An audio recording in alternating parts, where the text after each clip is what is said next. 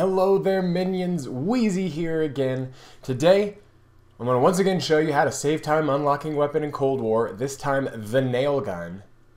And it's not going to be in zombies. What? Let's go take a look.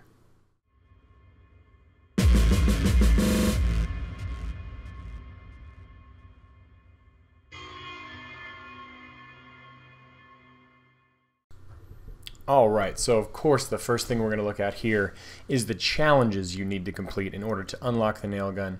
We're going to start in multiplayer here, and it is a special weapon, not a pistol, but it is get 5 eliminations with special weapons in 15 different completed matches. Now, this is pretty standard for Cold War challenges. What is different this time, and the reason I will suggest multiplayer over zombies as we go back to look at the zombies challenge, is that they have made the zombies one more irritating by requiring completed games as well. So now in zombies, it is 25 kills with special weapons in 12 different completed regions. So you got to go to Outbreak, get 25 kills with a special, and complete the mission for that region, and then either exfil or move to the next region 12 times. So basically zombies isn't any faster than multiplayer now. So what I'm going to suggest is that you go to party games, sticks and stones, because in Sticks and Stones you use a crossbow and a ballistic knife. Both of those are special weapons, and so every kill you get essentially is going to be a special weapon kill. So you're going to get 5 per times 15 matches. It's going to take you some time, but I actually found Sticks and Stones to be reasonably entertaining, because basically it's free-for-all. Free-for-all, as I have said since the beginning, is the most enjoyable mode of Cold War, and Sticks and Stones is just a free-for-all variation where you have the crossbow, ballistic knife, and a tomahawk, the tomahawk setting people back. So this is what I would recommend for doing that. It's going to take you, probably a couple of hours to complete 15 matches.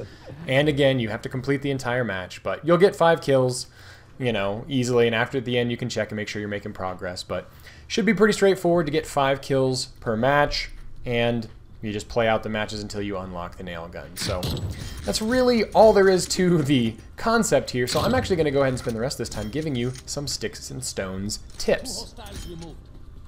So the first tip that I want to give you for Sticks and Stones is try and stick with your crossbow as much as possible. It's got a higher bullet velocity, arrow bolt velocity, than the ballistic knife does, and I just found it to be the most effective weapon to use.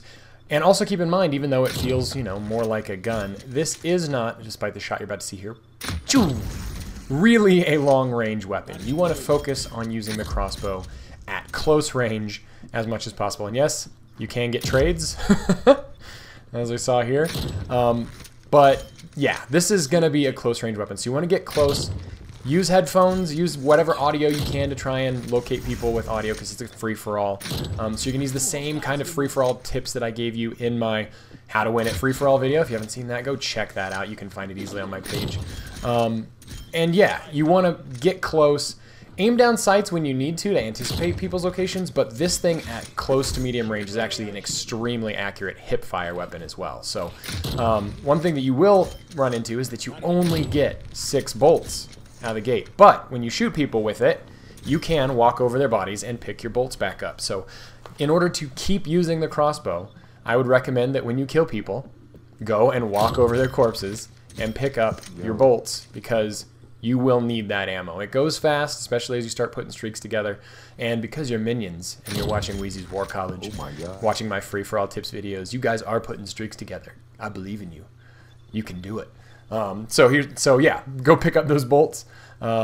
Use your audio to your advantage. I mean, that's really the key to this. It's basically just a fancy free-for-all. With the crossbow, it's one shot with a slow reload. Make sure you take that little half a heartbeat to get a good shot off so that you get that one-hit kill.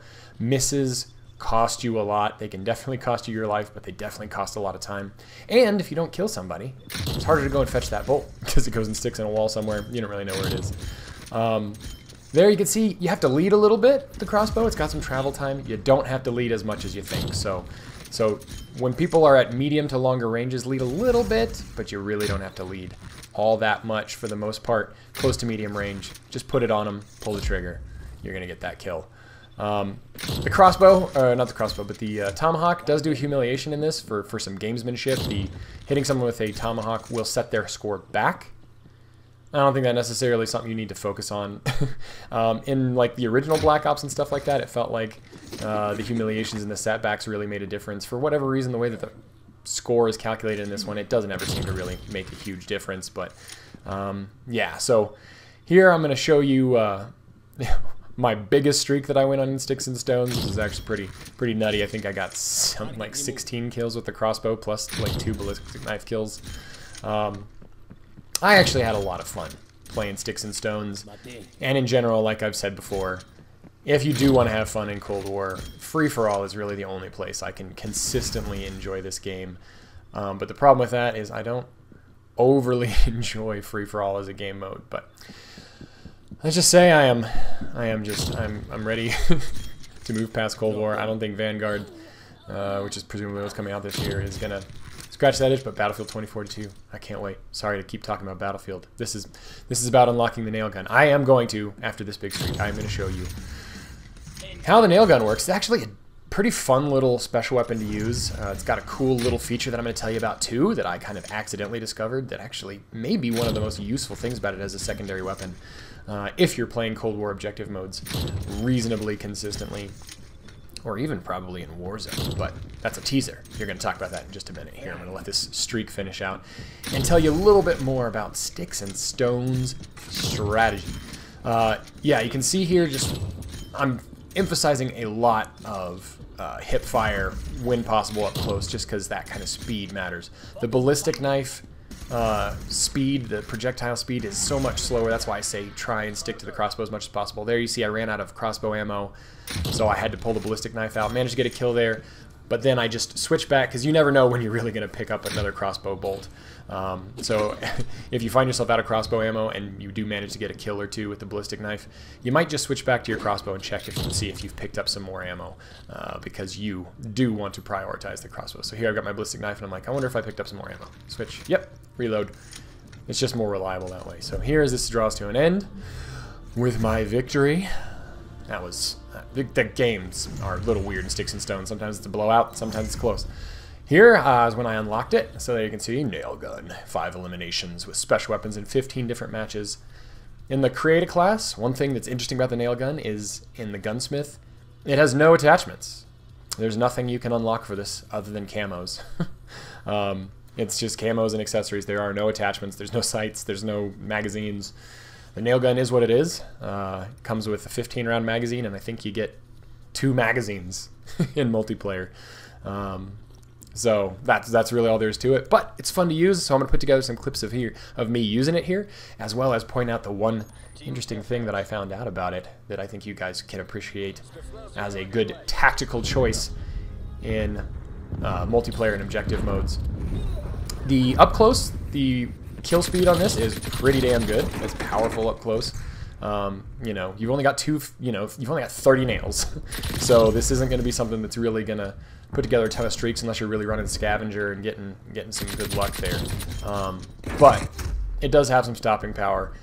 Where it might, I think, have a lot of value to keep in your pocket. If you're like me, you'd probably don't switch to secondaries a lot unless it's like an emergency and you run out of ammo and you just have to like emergency pistol switch. This is a good option for that, obviously, with it basically being a pistol.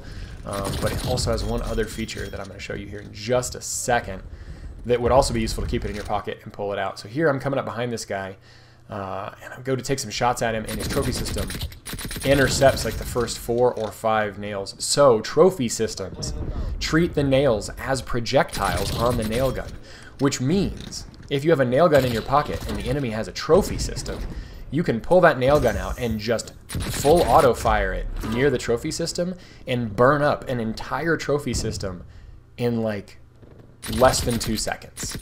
That's a big deal. It takes 3, 4, 5 grenades to burn up a trophy system, or you have to get a line of sight to shoot it. But if you've got a nail gun in your pocket, you pull it out, you shoot it past the trophy system, 4, 5, 6 shots, which takes just a second, and it's going to burn up that whole trophy system. So I think that's one of the really coolest things about this nail gun. And if I were playing a lot more Cold War and objective modes, because trophy systems are pretty pretty prevalent in Cold War objective modes, then the nail gun is a trophy system eating machine. So if you guys found this video helpful, it's going to help you unlock the nail gun faster. Go ahead and leave me a like. If you guys are tired of Cold War weapon unlock videos, you can leave me a dislike. But you know, I'm a completionist. I just want to unlock these things, even though I'm not entirely sure I'm going to get through and unlock everything. But as I stick this guy with a grenade, and I show you once again on the final screen here that this thing will burn up a trophy system. Subscribe for more videos for Battlefield 2042 coming up. I love you guys. I love you, minions. I'll talk to you later.